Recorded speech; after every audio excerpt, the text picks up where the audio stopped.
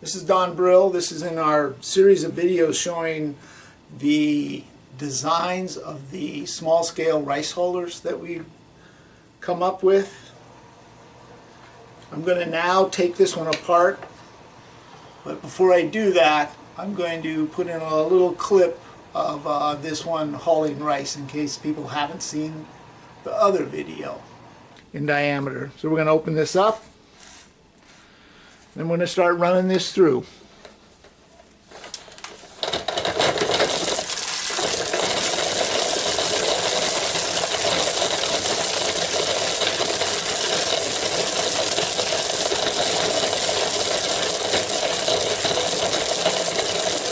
Our chains have to be loose on here because the chains do not stretch at the loads we're at, so the chains are very low. We want this thing to open and close. Alright, I'm going to take this now and winnow it, and we'll see what we have. So now that you've just seen that video of this one hulling rice, we're going to start taking it apart. So all of our haulers have the same thing in common. We have this spring and then a method of setting the gap so we can control the load. That's this right here. It's basically, let me hold it up here.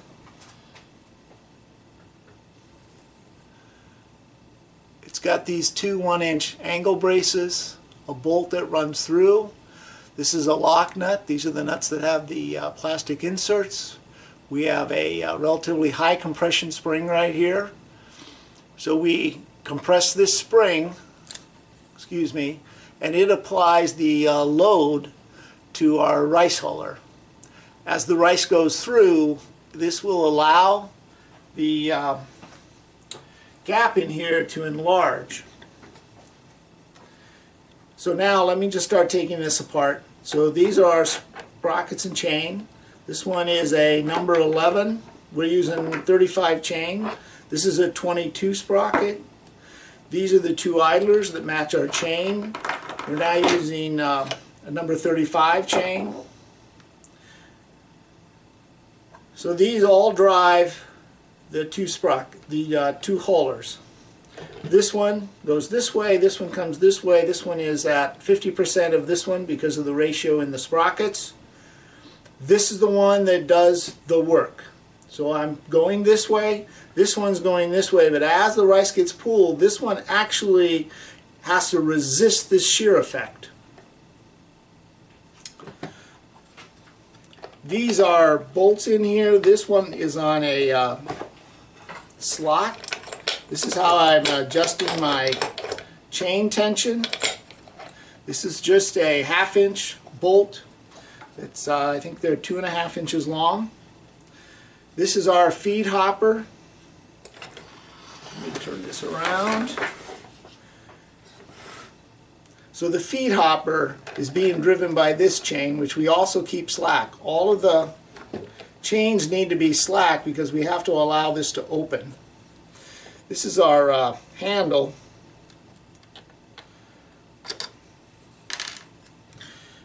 What we do there is I put a collar on here. I take this was a 1/2 inch slot. I had to cut some of the metal off. I run it through, I drill a hole, run a nut through, and then on this side I put another one of these collars to lock this in.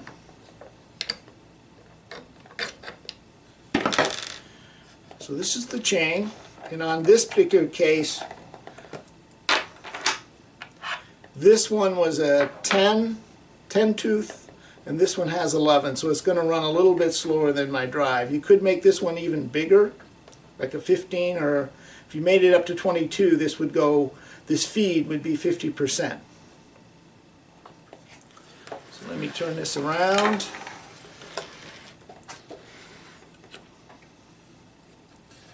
So let me get the tool that you need if you're going to buy a chain, which you're going to buy, and then you have to put a link in.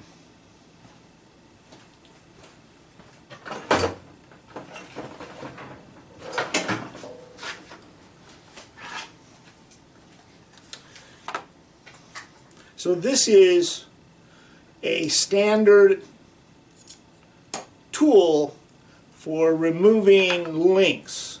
Simply goes on here, you turn this, it'll push the pin through, then you go to the other side, you push it, you push the pin through, and then this will just pop right off. This one, it already has a link in it somewhere. So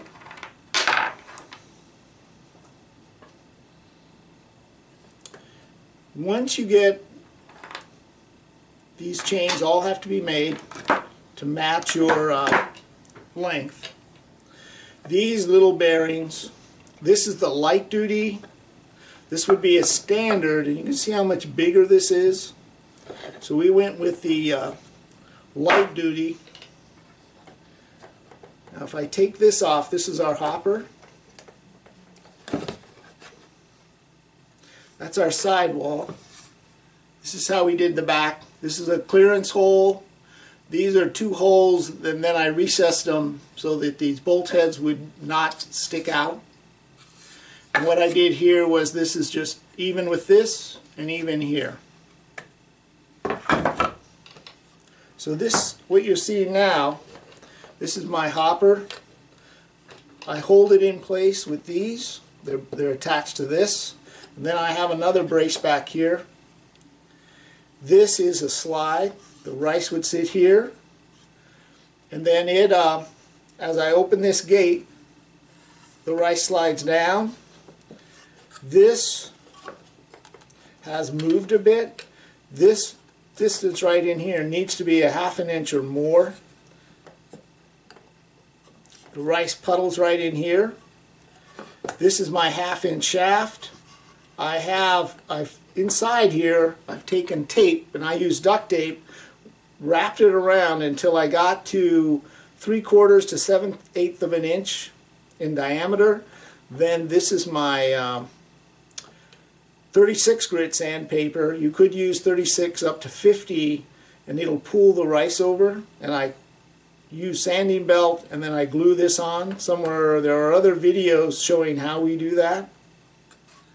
You just basically cut it to size, wrap the inside of it, and we use 5-minute epoxy. So that's how this works.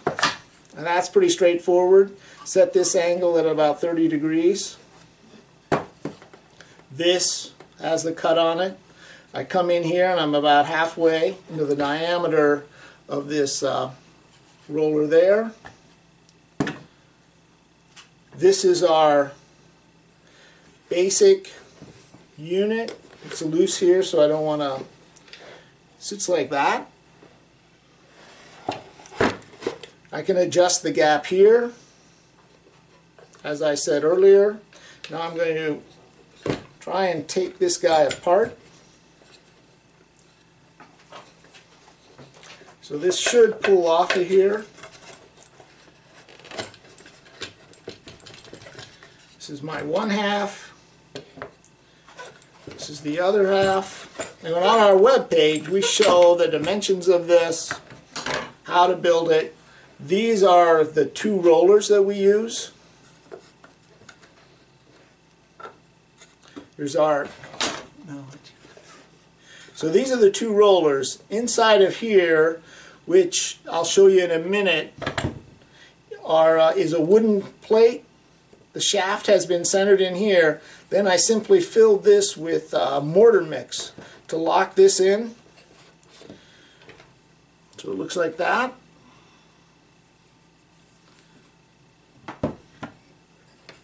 This slide is under here to catch the rice and send it out. There's a bolt here that it sits on.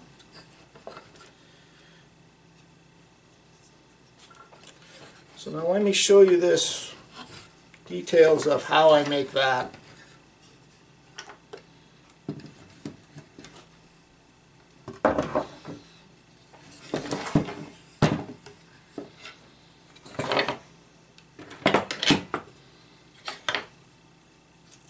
So this is the roller, the RP57 from Stoltz. It does have some flex to it, and it is not perfectly round. This one we have not modified at all. This is how it comes. So on the web page it says how to build this. This is 2 3/8 with a hole in the middle. Then I put 1/4 bolts in it. These holes that are drilled in here are 7/32. Then I take this, a right angle, set it like this, get it even all the way around. Then to verify, of course, that's the way it is on both ends. And on our web page, we do say how to build one of these if you're not familiar with that. I spin this in here to verify that it's square. Here, I'll see if I can turn this so you can see it. Oops, wrong way.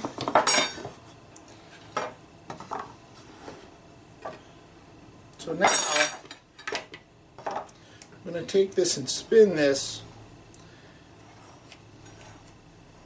and it is a little off, but these things aren't true. And I could tweak this a little bit more until I get it as perfect as possible. Now our spring system is going to let this thing move back and forth. So as this goes off a little bit, you just don't want to be in a really bad shape. So the unit, this is the first thing you do. You get this in here, you put these screws on. This part, you actually want to put something in here, something, so that when you put your epoxy in, it doesn't flow through. You could use a paste epoxy on this side and then a flow epoxy here. And remember, these all have to be roughened. The shaft has to be roughened, maybe put a flat on it. And the insides of these need to be roughened. Here I actually just went with a saw and cut some notches in it. So the unit,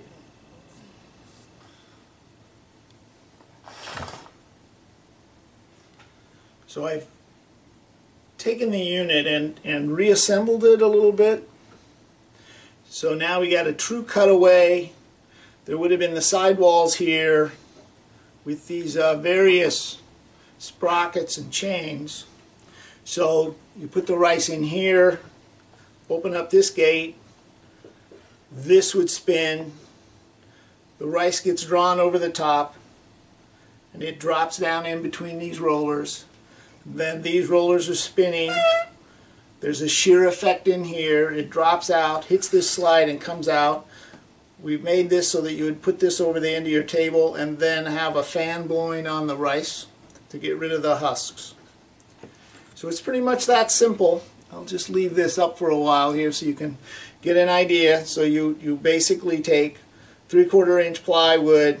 This actually could be cardboard if you don't want to buy this wood with a smooth finish. These are just supports. This is the same width. This is 3 inches wide, so everything here, this belt you can buy that's 3 inches wide, this is 3 inches wide. You just got to make sure as you assemble it that everything keeps spinning. Now one last thing I'm going to see if I can give it a try is these bearings. Don't know if you're going to be able to see this. These bearings are actually self-aligning. So one can, you can see how I've just moved that. So what happens is, if there's an issue, you can use the bearing to realign it. And what I do is I get them aligned and I just keep working it till these are parallel. So we're using these self-aligning bearings. These are the lightweight ones. Using the spring with the gap setter. These rollers, first pass we got 77%. It took us to do 1 pound. We tried it 3 times. 1 pound took 2 to 3 minutes. Then the next passes, without separating, took 1.5 minutes. So 1 pound was the equivalent, we're thinking of about maybe 5 minutes to do a pound, which would be 10 pounds an hour. If you separate it, if it's a short grain, you separate it, you'll do even better. So good luck.